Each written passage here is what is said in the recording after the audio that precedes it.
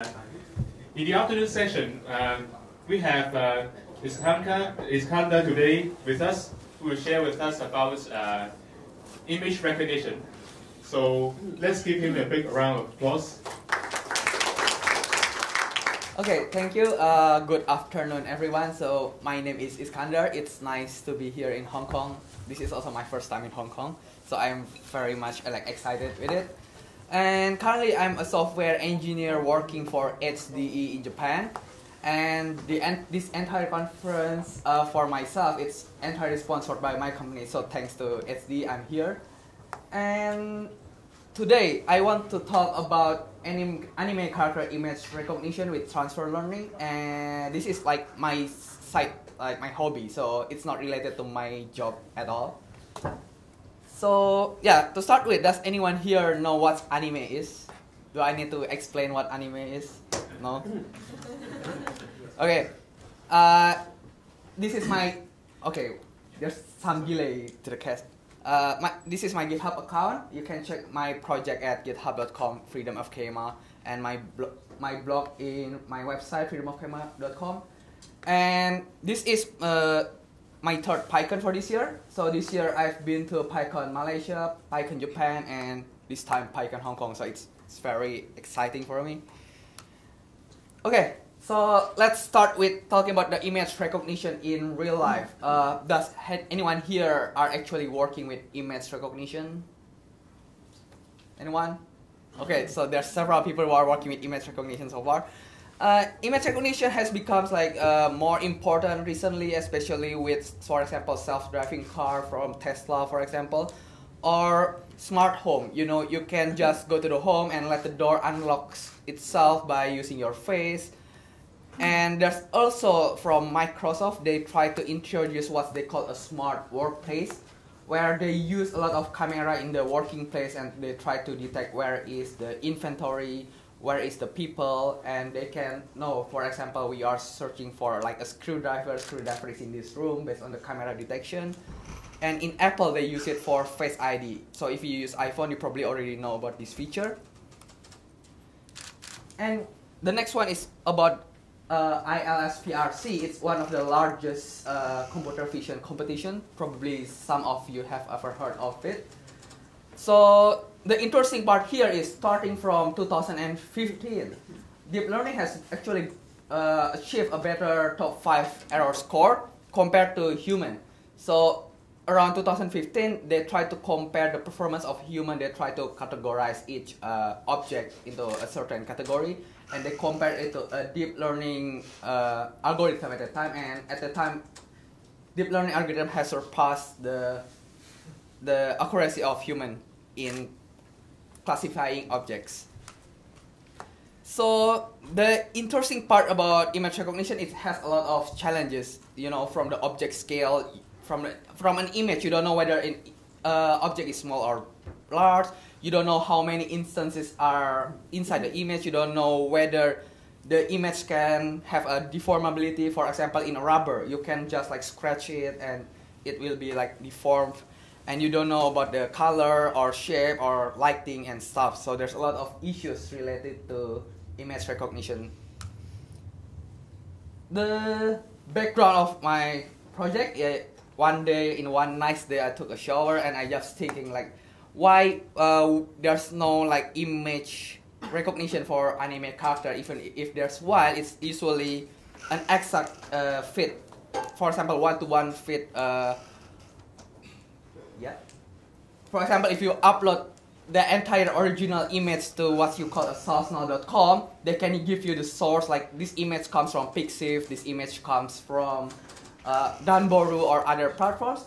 But the problem is once you crop the image or you edited the image is not in the original condition, you cannot trace back where is the original source of this image, right? So you need a way to know which character is actually this image contains. So you have problem with crop image, you have problem with edited image, and you also have problem with indexed image. And I believe everyone here already understand what machine learning is, so I will not introduce the basics of machine learning such as neural network and stuff. So let's go deeper. Okay, so of course everyone here probably already know that traditional machine learning, if you increase the number of iterations, at some point the traditional machine learning will be stagnated. It will not improve, it will not give you any performance boost. So the alternative proposal here is we are using more hidden layers as what you know as a deep learning. But the thing is with deep learning, first it's slow, and the second you probably need a lot of data, otherwise your model will not work that good. Basic introduction to deep learning, there's what we call a convolution, where you have a filter matrices where you try to multiply. For example, we want to detect a curve inside the image, so you have a filter, you try to convolve the image from like 3 times 3 matrices and multiply it and get the result, and you know like this is the low level feature, this is a line. If you see it in the bigger perspective, you can get something like this. So from an image, you try to extract the low level features such as a line and stuff. After that, you try to go mid level, high level, so you know this is a wheel, this is the window, and you finally, after you have a trainable classifier, know that oh, this image is actually a car. So let's start with the first step. The first step is preparation. We need to prepare the environment, and we also need to prepare the data before we start working, right? So I'm using TensorFlow here. If you are using Python, it's very easy to start. Just pip3 for Python 3, install TensorFlow, or you have GPU in your PC, you can install the TensorFlow with GPU support. And why should we use transfer learning?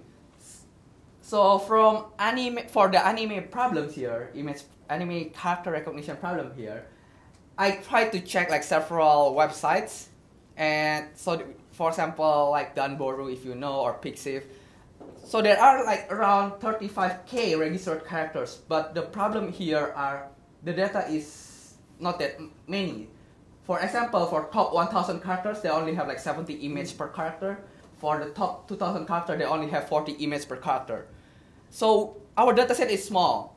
For example, in Google Inception version 3, if you know about Google Inception version 3, they are having more than 1,000 images per category, which is easier to them for make a machine learning model.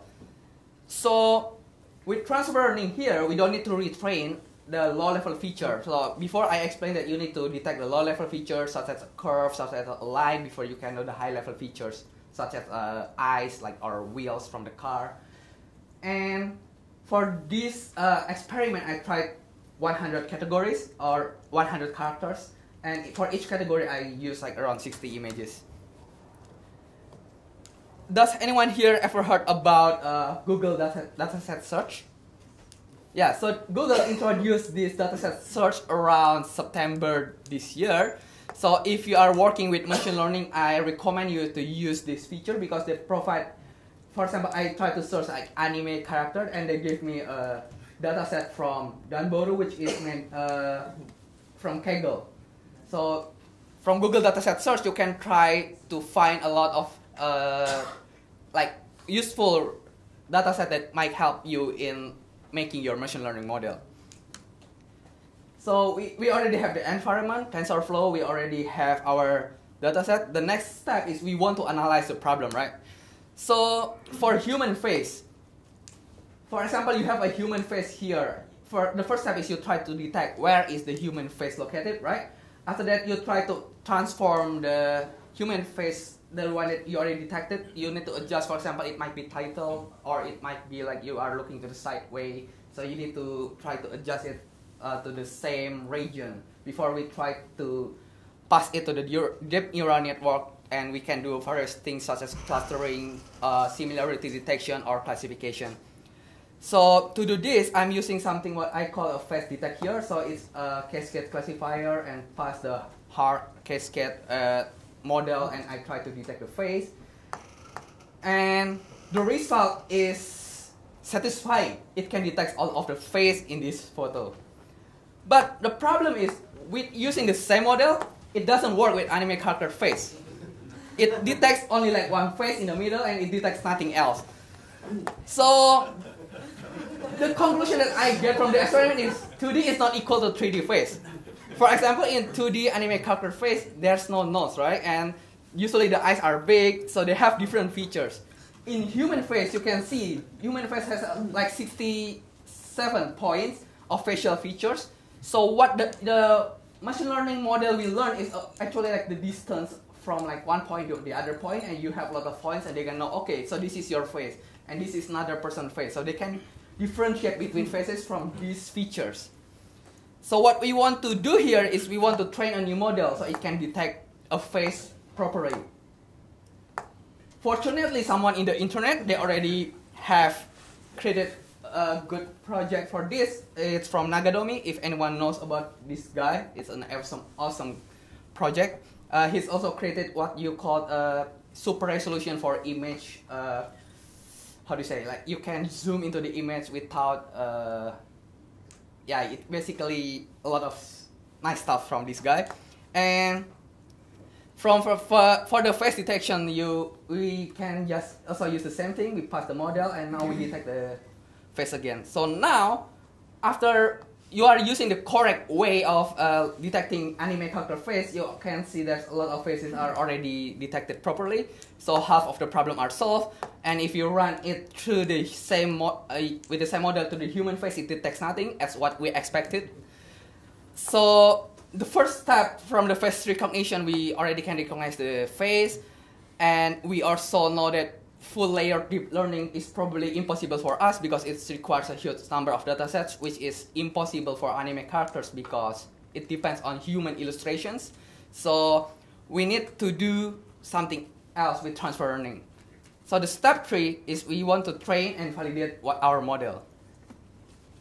This is how the Google Inception version 3 looks like. It looks very complicated, but usually with transfer learning, you only need to know about the classifier part, the several layer near the right side.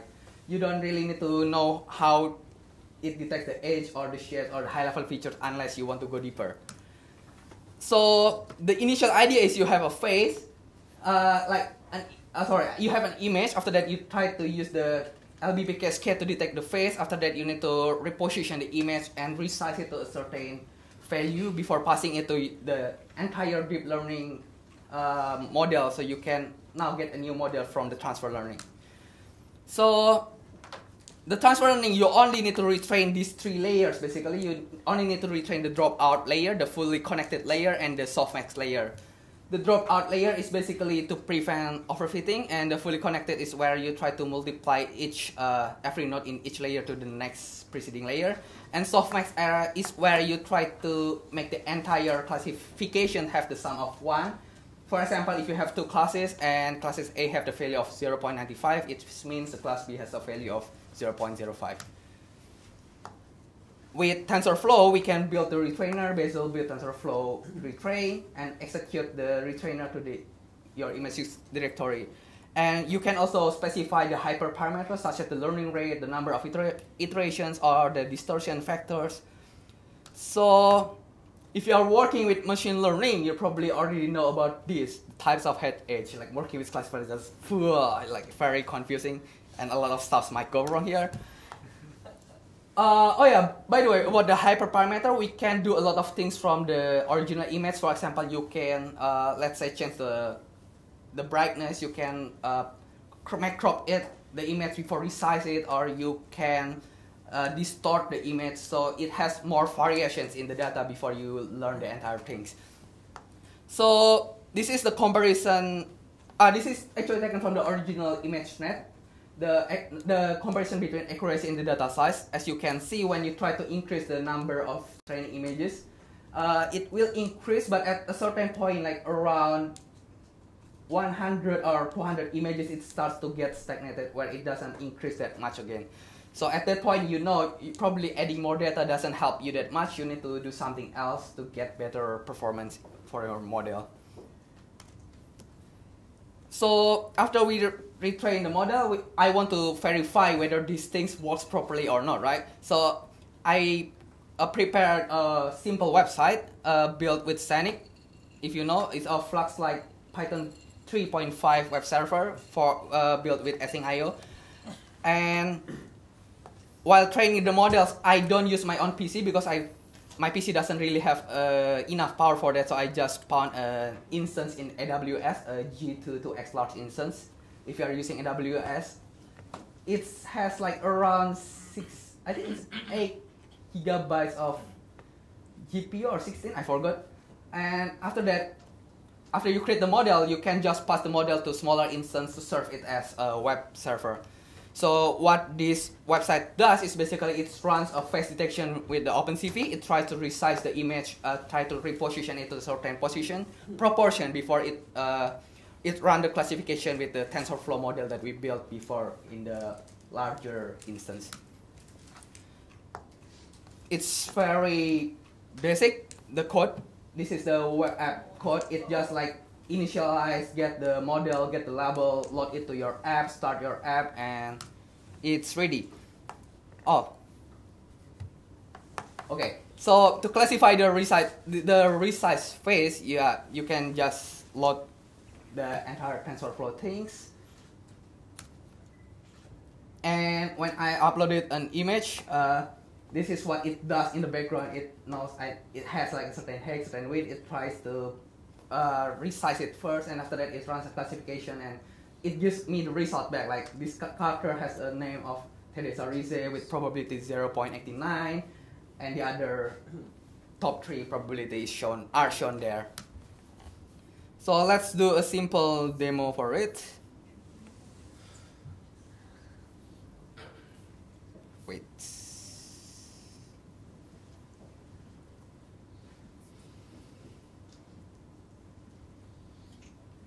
Yeah, I don't know whether you guys know about these characters or not, so probably I need to explain it a bit. Is the order the rabbit? Sorry? Is the order a rabbit? Yeah, but okay, wait a minute. I love that. This is our actually several characters mixed together, so... Okay, we have a delay here, like 5 seconds delay. Okay, so yeah, for example, you uploaded an image with 4 character faces there. You can detect like, okay, this face, there are 4 faces, and this characters has the top 3 probability is this, the another 3 are this. So if anyone knows the character, you probably can confirm whether it's actually true or not about the results. Yeah, by the way, everything are actually correct. So if you want to confirm by yourself, you can do that. Or for example, other example is I've uploaded an image which are not anime. I mean not a 2D image, but it's a photo actually. So wait a minute. There's a delay. If you know about these characters, yeah, this is a photo from a figure, and you can also upload it. It can detect the face, and it can also know, okay, the red hair is Ram, the blue hair is Ram. Okay, who is Ram anyway? Or, yeah, let's go back to the presentation.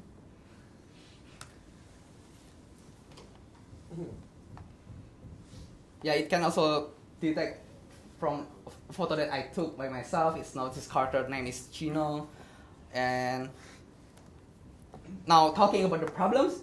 So after we are doing several experiments, you know that at some point it has a problems, right? For example, when the face is not properly aligned, you cannot detect the face, and you cannot know which character is this. So yeah, that's one of the challenges of doing image recognition, because not all of the data set are like what you want to behave. Sometimes it have a rotation or axis problem and stuff.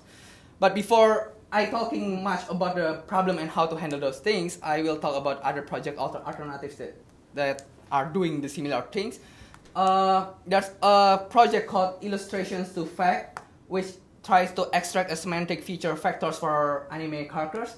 So if you are interested in doing these kinds of work, you can check out this project. For example, when you upload an image, it can detect the character. It can also detect the general features such as the hair color, eye color, and so on. And if you know about Chainer, there's a nice guide provided by Chainer in their documentations.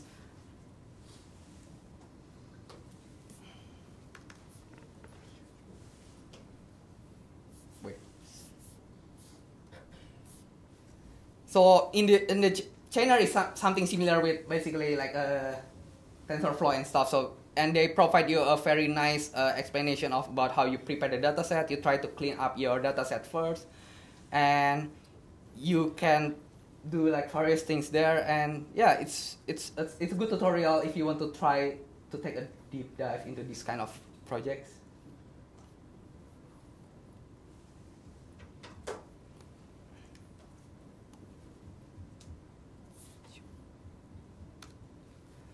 And at the end of the day, because I'm not an expert in deep learning or machine learning, I want to try compare the performance of my model to several platform as a service.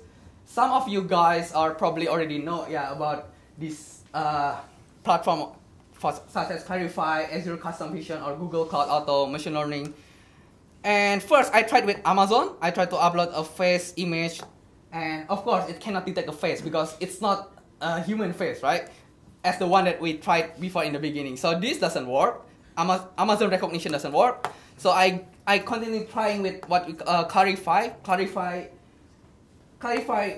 So I already clean the data and prepare the data set and already detect the face, and after that I pass it to the Clarify to learn and create the model.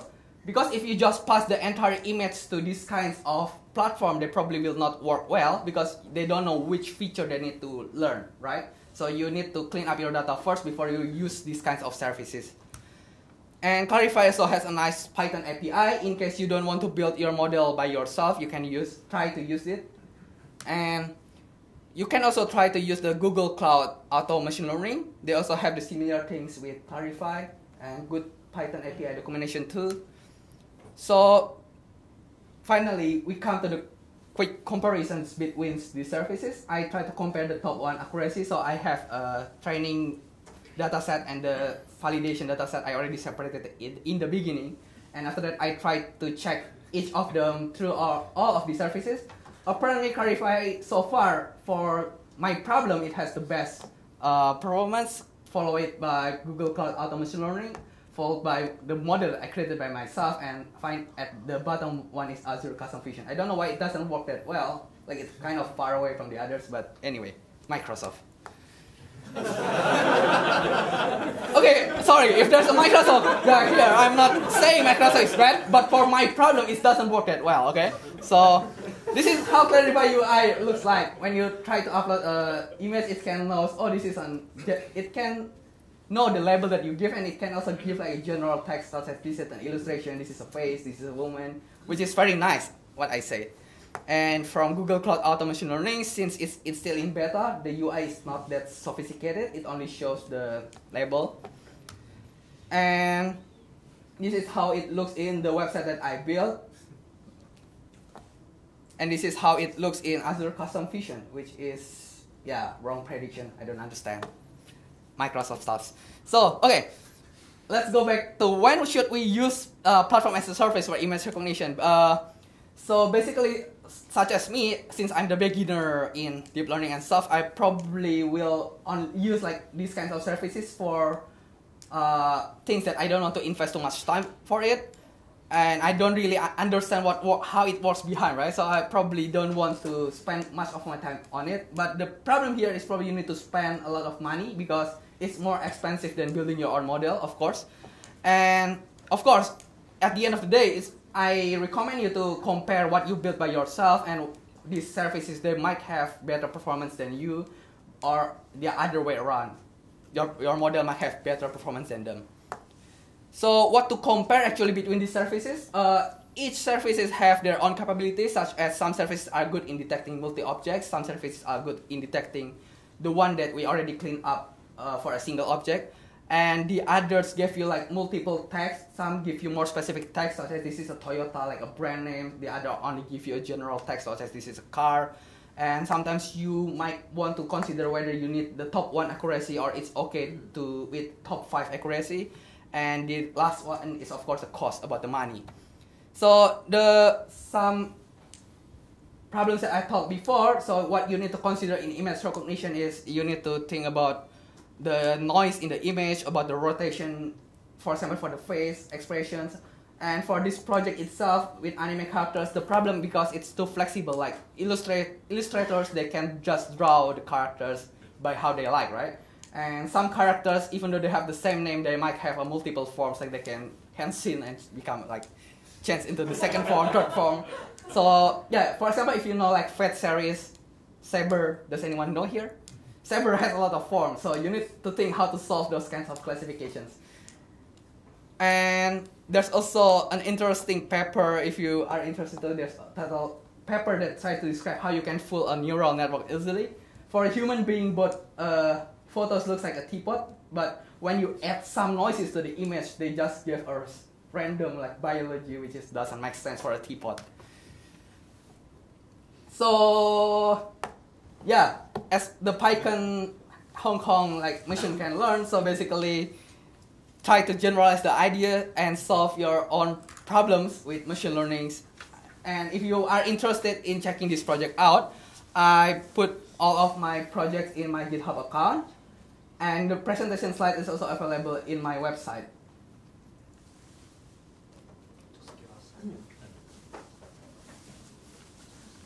Yeah, so you can check it here. This project has like, I separated it into 2 repositories. You can see the transfer learning anime at the top and the Moe flow there for the website.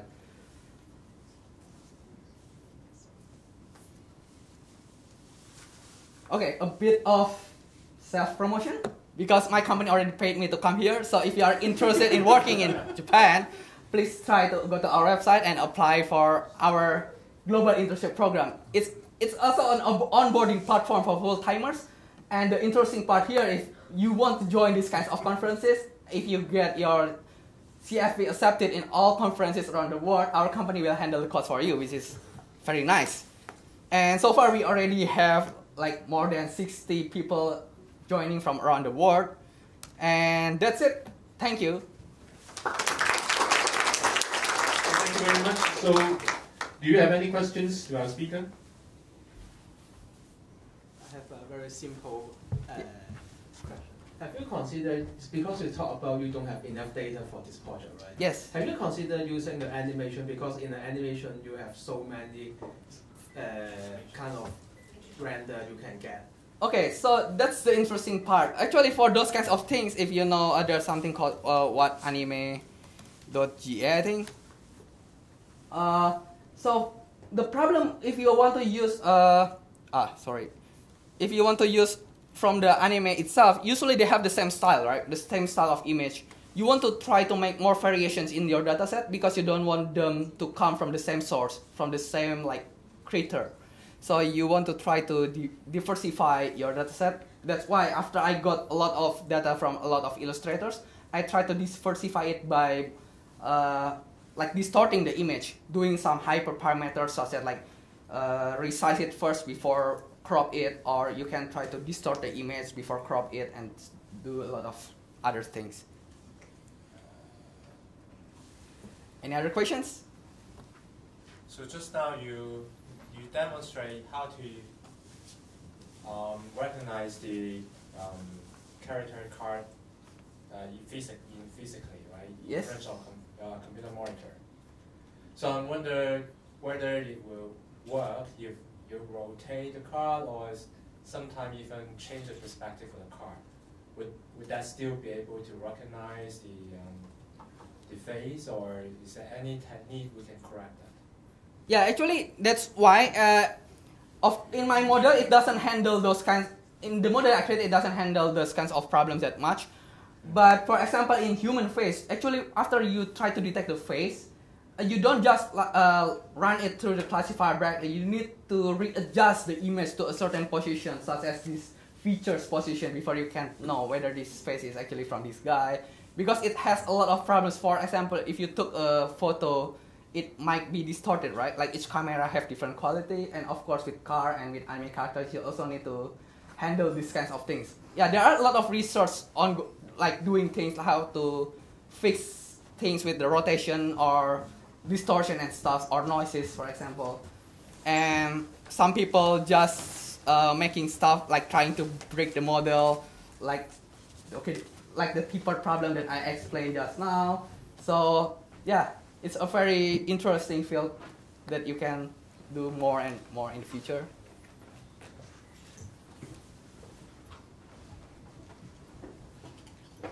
Thanks for the presentation. I have a think of any user case for your project? For example, one thing I would be thinking of like, can you use this in some like cosplay competition? So if the model can recognize that human like cosplay those characters, then they may have a rating. I mean, let's say to the competition and to judge that. No, this is okay. This project is only for fun because at some point, okay, my friend keep asking me like, which character is these characters come from, right? I don't really want to explain everything else, so I just like sometimes, okay, just use this thing and you can know this character comes from this anime, and you can just search the anime by yourself, such as something like that. But of course, if you are interested, you can extend it to detail like cosplayers and stuff, and do more fancier stuff with it. I would actually like to know if it actually recognizes the cute type drawings that you, for example, that you put in the cover in the very first page of your slides.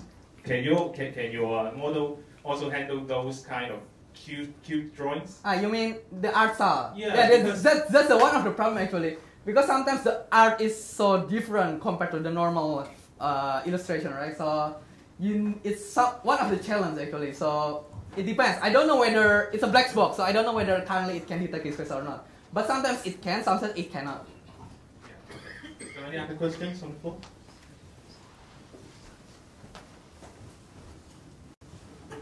Just a simple question. I just want to know how far your model can recognize the same character with a different very exaggerated facial expression. And also, you mentioned about the access problem, the half face problem. So, how far your model is working on dealing with this problem? Okay. So yeah, about the half face problem things and these things, I actually haven't really solved it yet. Yeah, I know there are like several techniques to solve it, but I haven't really dig into the paper like reading of all the stuff because this is a side project anyway, so I don't really spend that much time into it. And facial expression, exaggerated facial expression. Yeah, about the distorted visual expression, of course, because it's a machine learning model, right? It depends on the data set that you prepare in the beginning, whether it also contains those kinds of input. Because when you want to try to detect those kinds of things, you need to prepare the data set first. Actually, that's the most annoying part. Like, I spent almost 1 month to prepare the data set with like 10,000 images, try to supervise, like categorize this image has these characters and these characters belong to this name and stuff. So, yeah, I will say actually the most problems here are in preparing the data set. You need to prepare the data set, like you need to remove all the noises from the data set. That's probably where you will spend the time, like most of your time. But fortunately, you can also use like Google Dataset Search right now to help you in doing some of the stuff. It might be very helpful in the future. I haven't really tried it yet by myself, but it looks promising. I got a question. Well, during your research, how much collision or have you found between the image of characters? Because it somehow indicates the recycling atmosphere of the anime industry. Okay. Yeah, that's actually an interesting question because some characters look exactly the same to the other characters, right? Yeah. So sometimes if you upload the face, then it can give you like the second closest one. Oh, and then you think, oh right, this character is similar to this character. Or when you try to upload this, you probably will see, oh okay, this character is actually similar to this character. So it's also, but I haven't like really like dig in that much into that things. But yeah, it's actually helped us to know like whether some characters are actually just recycled, especially when the characters comes from the same series. Usually it probably will detect, okay, this character has like wrong name, but you can know like this character probably came from the same series. All right.